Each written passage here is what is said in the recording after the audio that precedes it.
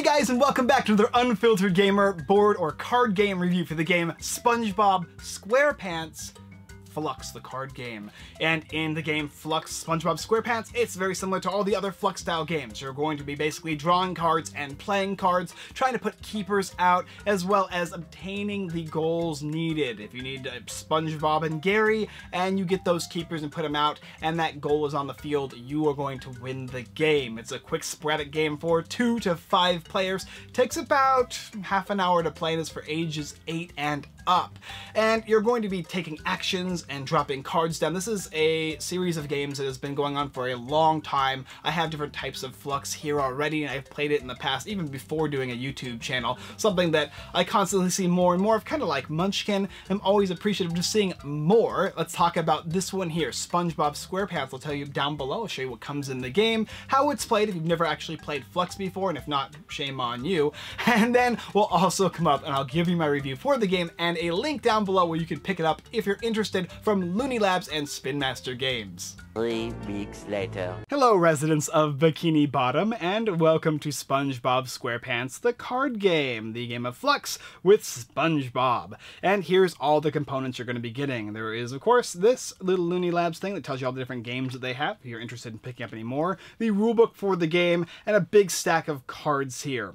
And obviously there is going to be a setup for it. One is placing the basic rules out here on the table, which is going to have a Fluxx back that's different than the rest of them. You can have a first player marker that actually is part of the game as well, and a big stack of cards full of keepers, actions, rule changes, and so on and so forth. In this specific one here, it's not only going to give you this little coin, but also you're going to get these 8 or 7 different cards that you can add to the game as well as exclusive extra cards. To begin the game, shuffle this deck here and deal out 3 cards to each player, and then begin the game. And if you've never played Fluxx before, it's pretty simple. You do exactly what the rules say. Deal 3 cards out, choose a player to start first, then go ahead and have them draw a card and play a card. And in the game, there are certain different types of cards. You can have rule cards here, which can be added to these rules here, or they can take the place of them, depending on what they say.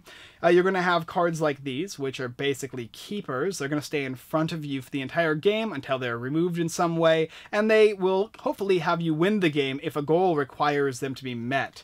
You're also going to have goal cards here. Goal cards are what you're going to put out in the field. There's only going to be one of them, but they'll get replaced when new people put them out, and they'll ask you for certain things, like Mr. Krabs and SpongeBob, and if you happen to have both of them, you'll win the game. And then, of course, you're going to have the wonderful action cards. Action cards are cards that you can utilize throughout the game that are going to give you unique abilities and whatnot. Like, for instance, draw 3, play 2 of them. You can play that card, and it kind of gives you a little boost in gameplay.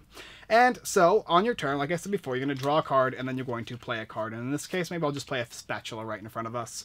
And then you'll pass turn. Next player is going to go ahead and draw a card, and then play a card. And maybe they'll play that goal for the biggest fans, and requires Mermaid Man and Barnacle Boy, or plus either SpongeBob or Patrick. Then, once again, draw a card, and then go ahead and play a card. And maybe I'll go ahead and put out that Larry the Lobster. Pass, draw a card, and play a card. Like I said before, if I ever want to play a new goal, I'd have to replace the old one, put it into the discard pile. Or if I wanted to play an action card, it might let me do something like search the deck for Barnacle Boy and Mermaid Man, or steal them from an opponent. And then, of course, there's also being able to change the rules. And in this case here, I think I'm just going to go ahead and play this goal card, switching this one out. And then the game will just continue. And it just keeps going on like that. People are going to be drawing one and playing one up until the rules of the game change. Like I said before, there's a draw one, play one. Bam, when you play that new rule, it changes it, and you put it over here replacing the previous rule. So now you're going to play 2 as opposed to playing 1.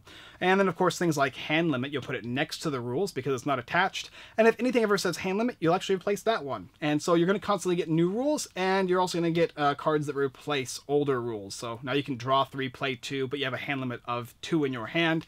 And the game just continues up until the point where somebody hits that goal. Somebody reaches this specific goal, has the keepers in front of them that are the matching requirements for that goal, and if you have that, you win the game. It's rather simple, pretty straightforward, comes with all the different characters that you'd find in Bikini Bottom, all the different shenanigans that you'd expect to see with Mr. Krabs and Patrick.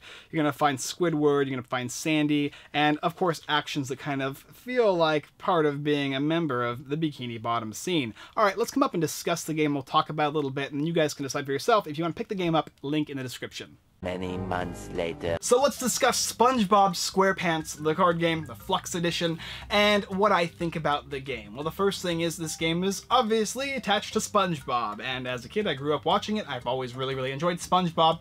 And as a beginning gamer, Fluxx was one that constantly hit the table. We were playing Fluxx as much as we played Resistance and Munchkin. It's a game that I constantly drop down for newer gamers, and even still now when new people come to play games, and there are people that are just like new to Uno and all that kind of stuff, it's something I'll bring out as well to show them a little bit of a different style of game that involves changing the rules of gameplay, making things happen randomly, and instead of just something that's kind of like blasé, where you're just like, oh, you lose a bunch of turns and whatnot, like Uno style things I'm not personally a big fan of. This one here allows for different gameplay to take over the course of the game, so every game feels different because of the different rules involved. Fluxx also has a bunch of different IPs attached to it, whether it be like, I don't know, Fluxx in Space or Fluxx Marvel Edition. They have a whole bunch of things, which you can actually look in here. It'll tell you all the different Fluxxes they've got going on. All of the games feel similar. Okay, you got Marvel Fluxx, you got Jumanji Fluxx, and then there's a whole heap load of different games right here. They're all Fluxx. And if you've played one, you've played them all. You kind of have an idea of how they're all played. They have different cards and different actions. They function differently. You've got the keepers and the goals. They're going to be different combinations, of course, based on the critters that you're playing within the game.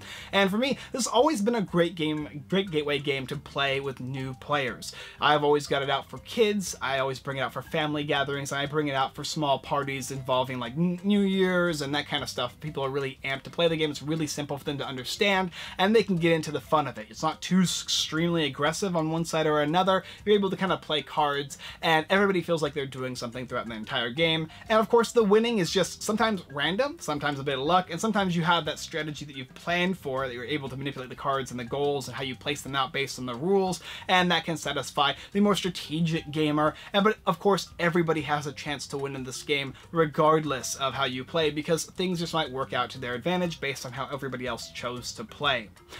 Overall, I've always really liked Fluxx. Now, of course, there are going to be people who are probably not as interested in the game as anymore. I'd say most people who played Fluxx have enjoyed it and probably played a whole bunch of it, but just because of that, in my opinion, that shows to the strength of the game Fluxx as to how many times they've been played. I played this game a ton of times to where some people are just like, okay, no more Fluxx, no more Fluxx. And I think that can be said for a lot of games, especially even like the game The Mind, another game I really enjoyed. Something that you've played a bunch of, Munchkin. Those are games that are like constantly hit the table, but that makes this game a great gift. It's one of those things where I always think back about the experiences that I used to have when I first started playing just the games like this, and I always try and gift these ones out because that's really that's the way to get people into gaming. Modern gaming is a lot of these style games, and the fact that they have a ton of variety of the different IPs, the different TV shows, and all that good stuff that can make people want to collect and to play these games. Overall, I really like Fluxx. If you don't mind luck and you don't mind chance, a lot of random card throwing that can happen, spontaneous action, and the fact that this game can be a little brutal on the occasion if you're looking to be a little bit like that, then I think you're going to enjoy Fluxx. If you've never seen this game before or heard of this game, this is definitely one I would suggest playing. Definitely one I'd have at least one of the bajillion different games here on this little list, and there stands to reason as to why there's so many, because it's been so popular over such a long period of time. Link in the description for Spongebob Squarepants Fluxx, the card game, down below. Go ahead and pick it up if you're interested. Outro time. So much later that the old narrator got tired of waiting and they had to hire a new one. Alright guys, thanks for watching another Unfiltered Gamer board game or card game review. If you're interested in picking up the game, like I said before, link in the description. Also go ahead and like, comment, and subscribe. Hit that bell notification button. It's another way for us to keep making content and show you all the new and interesting games we get here that you can take a look at for your friends, your family, or for even yourself. Solo games, of course. As well as the website, unfilteredgamer.com. 2 giveaways going on right now that you can pick up. One's for the game Mud, the Kickstarter that's going on. Others for Dungeon Drop Too Deep. Also, our live streams every Wednesday, 6:30 p.m. PST. If you want to go ahead and watch us play games just like this one on the stream, go ahead and head there as well. Alright guys, that's all I got for you this time, and as always I look forward to living in a pineapple under the seas.